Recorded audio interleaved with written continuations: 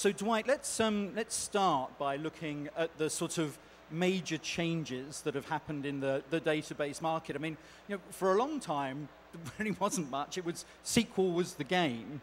What brought about the sort of shift that created the opportunity for Mongo? I think a couple things. First of all, I think there's a lot of new needs that weren't there before. You know, people want, there's this imperative to scale. They need big data. They want to be able to scale horizontally, not big mainframes, but lots of machines, more cloud-style scaling. Right. There's a big need for that. There's a need to be able to deal with the kind of data we build applications out of today, which has changed a lot. You know, it's not all rows and columns. A lot of semi-structured data, unstructured data, polymorphic data, so knowledge worker data. So we need ways to deal with that. We need tools that work well with the way we write code today, which is, you know, we use agile development methods. Is the database, does it elegantly fit into those methodologies? And the older databases don't, because they're older than these methodologies, which were invented later. So that was the need. And then, but then there's a second aspect, I think, to the question or the answer of, well, why now? Or why did it not change for so long, for 30 years or something? Right. You know, the first papers on relational were like 1970. It's like the Rolling Stones. Yeah. You know, so, every decade you think they're going to disappear, but they're still there. So the other half of the answer is because nobody had a new, better total solution. And I'm not claiming that we, Mongo, do, but I think the industry does now, which is we've actually came up with an approach that solves these new problems, but in a way that gives you enough that you didn't lose so much that you didn't want it. Because we talked, you know, there was a time when object-oriented sort of stuff was going to be, that was all the rage. This was going to be the big takeover, and then it didn't happen. Right. Is the same thing, is there a risk the same thing will happen again, right. or is it different? So we've seen like in the past, like in the 80s, object databases were, you know, they were very trendy for a little bit, and then in the 90s, XML databases. Yeah. But nothing really stuck, right? And so why now, why is this? And clearly this is, I mean, the scale of usage is huge, both of all the products and even MongoDB by itself. It's so far beyond what we saw back then with like the object databases. Can you just give us a couple of stats for Mongo? It's clear you're kind of over that kind of chasm there, if you will. Give us an example. I mean, well, there are 9 million downloads. 9 million already. Wow. So, okay. yeah, and just, you know, tens of thousands of organizations using it for something. Right. You know, and a lot of products in the space that are all quite popular. MongoDB is the most popular of these quote-unquote NoSQL products, which the space tends to be called, but a lot of successful products. So there seems to be a real sector there. Okay, and just in case there are people in the room who don't really understand the difference between SQL, NoSQL, could you just lay out the sort of fundamental differences? Yeah, so this term NoSQL was coined by someone back around 2009, and as a way to talk about these new data stores, right? But it's a bit imprecise because it's, first of all, it's saying it's a negative, right? Not SQL, but it's really not about the query language. It's more about they're really these next generation horizontally scalable databases that happen to be non-relational, that happen to work really well with the kinds of data we use these days. That's what they really are. But that's the moniker we have to work with for the moment. Right. So, and I would, if you, just to talk a little bit more about monikers, you know, people talk about big data. Yes. And I feel like there's two big buckets under that. One's NoSQL, the other's Hadoop. Hadoop being this distributed processing system, computational fabric, more for BI, data science. This is more to be a database, operational data stores, right, for building applications. I've seen it crudely sort of juxtaposed as, you know, SQL, it's sort of like your Excel spreadsheet with, say, and whereas with your kind of offerings, let's not call them NoSQL, but the new generation, it's more sort of document-oriented. Is that a fair sort of... Yeah, so in MongoDB, and I think in half of these new products, the data model is what we call a document-oriented data model. So by that, we don't mean Word documents. Literally documents, we mean kind of like, we mean JSON documents specifically. Got it. Right, so these documents have structure to them, but they also have a good deal of flexibility to them, and they can be very rich. Got it. You know, not all the products, though, are document-oriented. You know, some of them are key value stores, some of them are more like a big table data model, which people call columnar. So there's an interesting question is sort of, okay, it's not relational in part because we want to build very large clusters sometimes, and distributed joins is a really hard problem. So what is the data model? So our position is document-oriented data model is the way to go. Got it. I've seen a gentleman called Michael Stonebreaker say, he's a database academic expert, and he says, my prediction is that NoSQL will come to mean not yet SQL. He said Cassandra and Mongo have announced what looks like, unless you squint, a really high-level language that's basically SQL. Is that, it's confusing, right? I mean, is that true, false? Well, so MongoDB from day one had an ad hoc query language, right? It's a database. You could do ad hoc queries, you could create indexes, you could sort, insert, update, delete, a lot of the things you would expect from a database that we do. So it was really us just thinking about as developers going back like 7 years ago. It's like, well, what do we need and what do we really want? And it's like, well, I'd kind of like to have something like MySQL, but I want it to be able to scale out, and I want it to work easily with the programming languages I'm using these days, which are all object-oriented. And that's sort of how we ended up where we did. So we didn't throw out everything. We left out joins because distributed joins with full generality on large clusters is a very, very hard problem to make highly performant. Right? We like them. It's just it's an unsolved problem with full generality. And likewise, distributed transactions on a 1,000-server cluster with no simplifying assumptions is also, and high speed is also a very hard unsolved problem. Right. So what we did is we just had these little mini microtransactions instead, solely, but we kind of put it in a form where you could actually get really far with it, because a lot of times I can have rich embedded documents. Wow. Instead of doing joins and get the same result with no extra work, for example. I see. Yeah, so it didn't get you there every time, but it's sort of like an 80-20 thing. It's like kind of keeping 80% of the goodness and then getting these new capabilities. Got it. And where have you seen take up fastest for this new sort of approach? Who really loves the data? Who are the early adopters? That's an interesting question now looking back, because it's getting to be kind of mainstream now. Which is good, right? Yeah, but in the early days, where did it? I mean, startups were early adopters, and then it was really by industry, right? So there's, I think the tech industry, like if you talk about like Fortune 500 type companies, right? They were early adopters, and actually government was a semi-early adopter. Government? Yeah. Seriously? Yeah, both local, national, like City of Chicago, using the product and and the geospatial features, example, but and then over time, more and more industries So we've got like you've got tiny, two-person companies, very common for them to use MongoDB, but also a good number, a lot, probably most of the 10 biggest companies in the world use it for something. Wow, and you're open source, and you've. The hardest thing with those is sort of developing the community. The challenge is to develop the community of developers and also the community of users. Could you talk about, I know you've got something called MongoDB University, which obviously you're the dean of. So how is it like being a dean, and how have you gone about setting this up?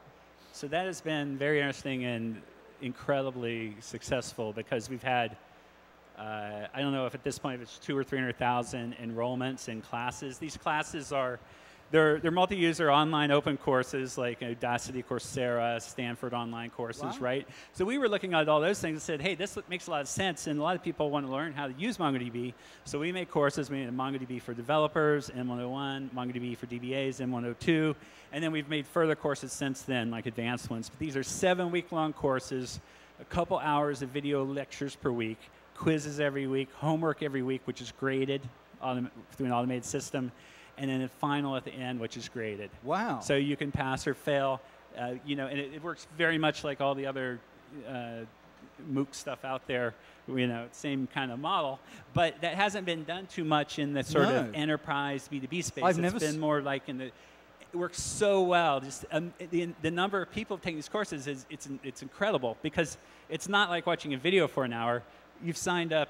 The completion rates are not 100%. They're similar to Coursera and all those other things, but it's are they the paid numbers for? are Do I have huge. to pay for them, or are they It's free? free. Free, fantastic. So Dean Dwight makes education free for the masses. That's a wonderful thing. And you said sort of 300,000 are through this.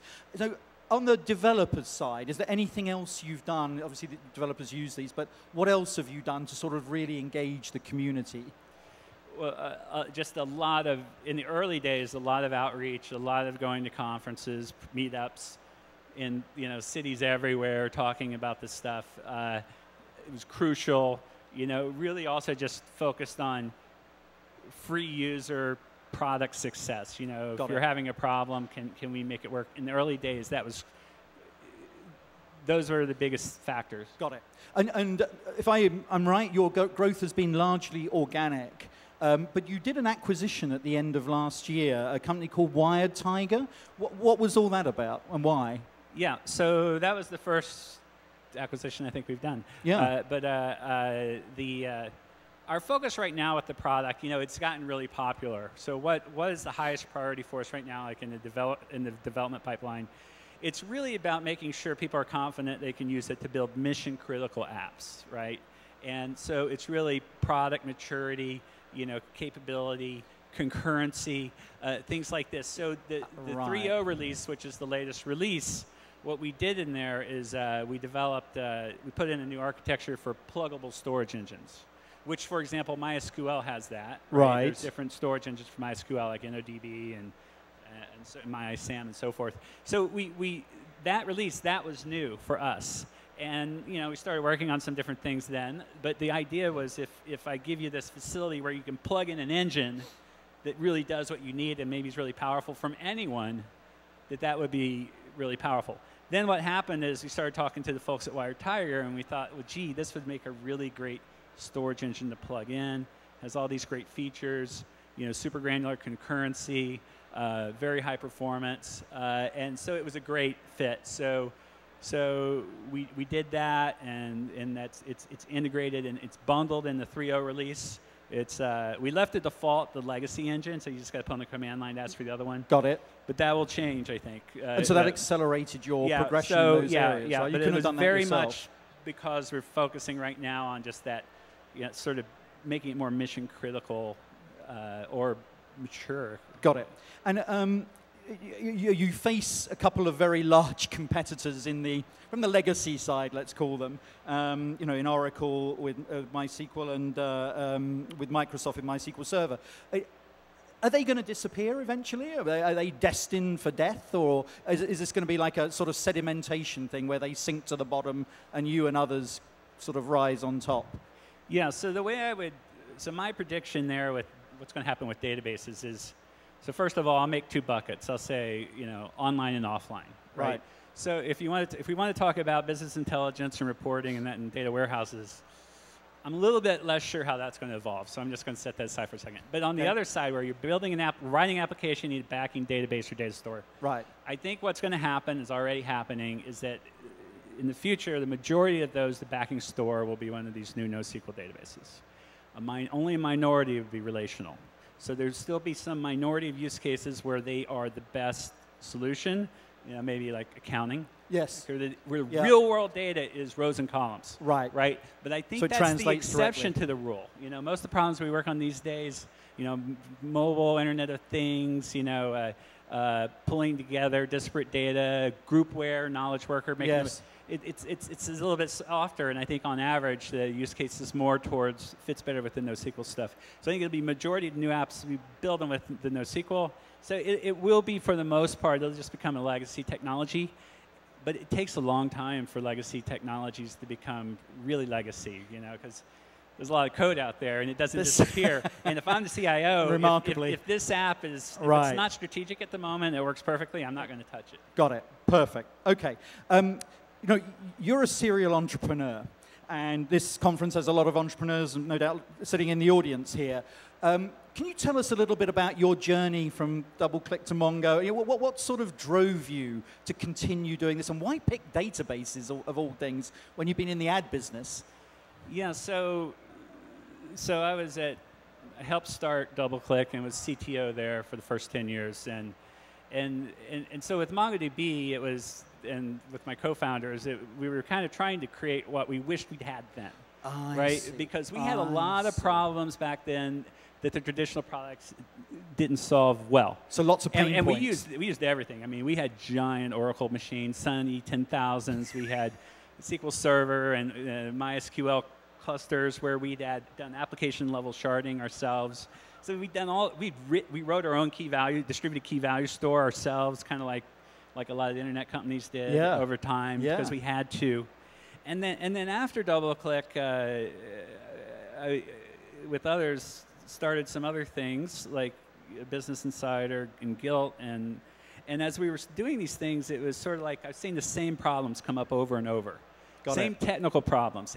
At different organizations, and each has their own CTO. They're all facing the same challenges. They're all doing what looks to me like the same workarounds. Right. Now, it turns out those workarounds are best practice because everyone's doing them. Like caching, for example. Caching isn't always a workaround. I know in a CPU chip, but it's not a workaround. No, it isn't. It just makes a lot of, but in extremis, you can use it as a Band-Aid. And that sometimes it works great if you don't have any writes, and then until all the cache servers reboot and all the caches are empty. So that's just one example. Right. But I see all this. It's like there's got to be a better way.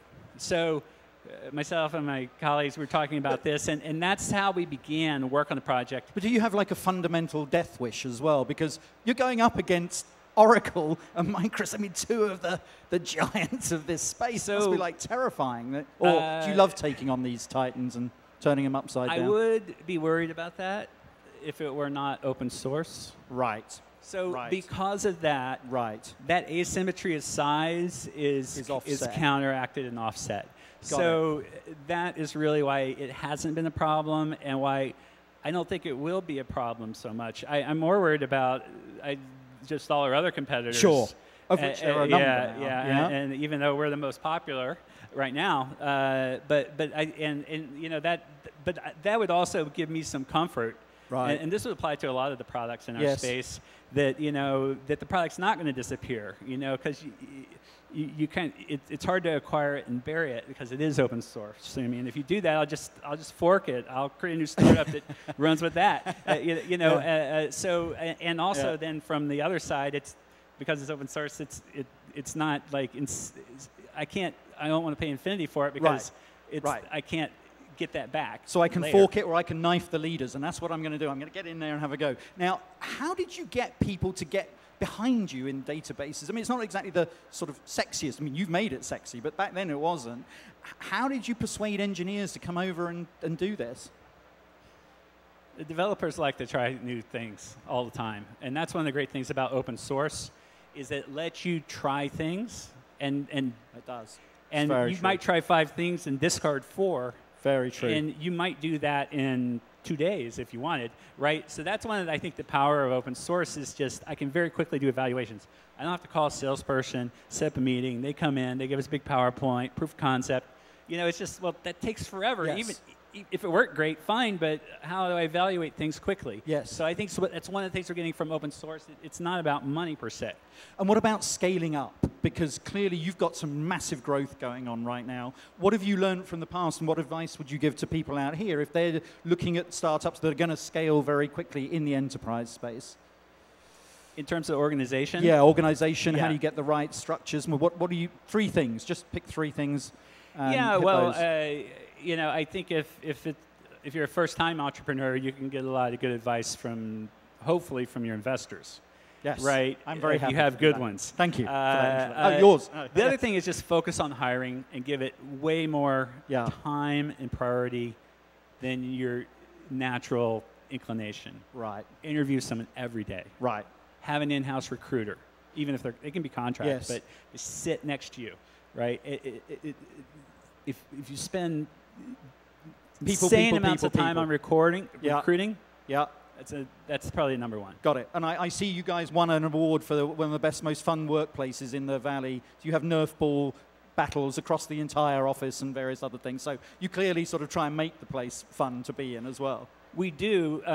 It's interesting, though, because I do think about culture a lot, Yeah. and what do we want it to be? Because I remember back from DoubleClick, at one point we had 1,000 people, and I looked around and I thought about the culture, and it was good. It was a good culture, but I didn't push it there. Yeah. It just landed there. So it was also then sort of in hindsight terrifying.